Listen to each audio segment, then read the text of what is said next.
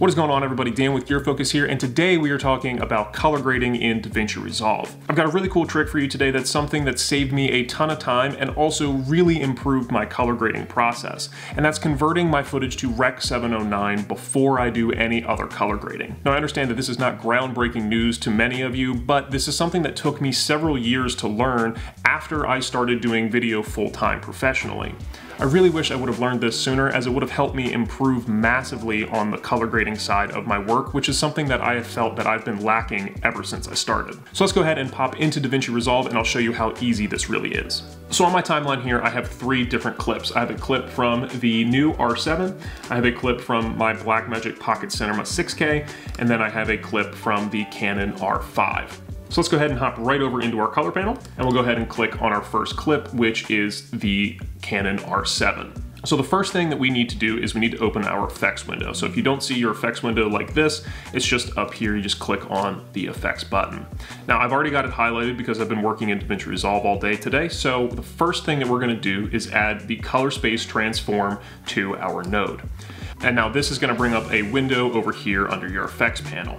And all we're gonna do is input our information. So I know that this was recorded in C-Log3 on the Canon R7. So I'm gonna go ahead and scroll down to Canon Cinema Gamut. And then I'm also gonna go to Canon C-Log3. And as you can see, it's already starting to do some work over here in the viewer. Now I'm just gonna go ahead and scroll all the way down and make sure my output color space and gamma is set to Rec. 709. And then as you can see, we've already improved this image and we are in a color space that looks like it's color graded. So if I go ahead and I turn this node on and off, you can see exactly what this did for us. So this is the raw base image, and this is our Rec. 709 converted image. And for most instances, this could be passed off as color graded for like YouTube content or like social media content. If you really didn't need to color grade hard, this already looks good and it looks color graded, so you in theory could use this conversion. So let's try it on another clip now. Let's go ahead and do it on a Blackmagic clip. So this is a Blackmagic RAW clip recorded on my Pocket 6K, and it's essentially the exact same process that we just did. So we're gonna go ahead and drag our color space transform over here.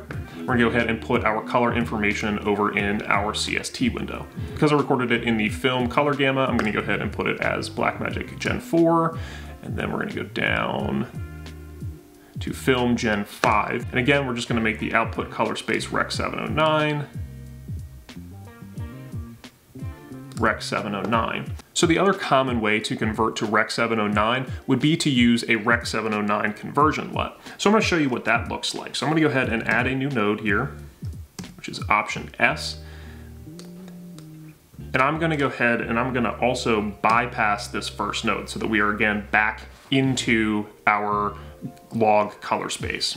So if we were gonna use a LUT in order to convert this, we would just go ahead, right click on this, go down to LUT, and then I have this Canon C-Log3 to Rec. 709 wide dynamic range LUT.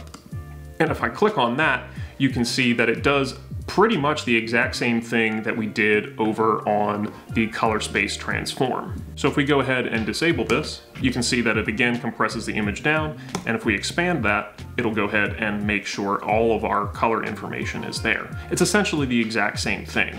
But this is another simple way that you can convert your log footage into Rec. 709.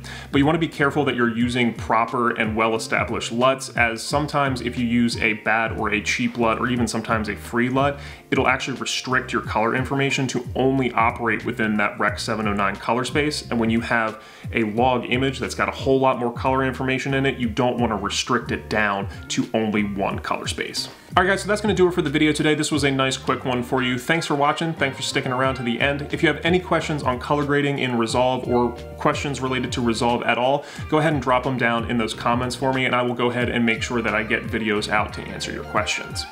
That's gonna do it for me today. I will see you guys in the next one. Until then, stay safe, stay healthy, and remember, Gear Focus is always here to help you feed your passion.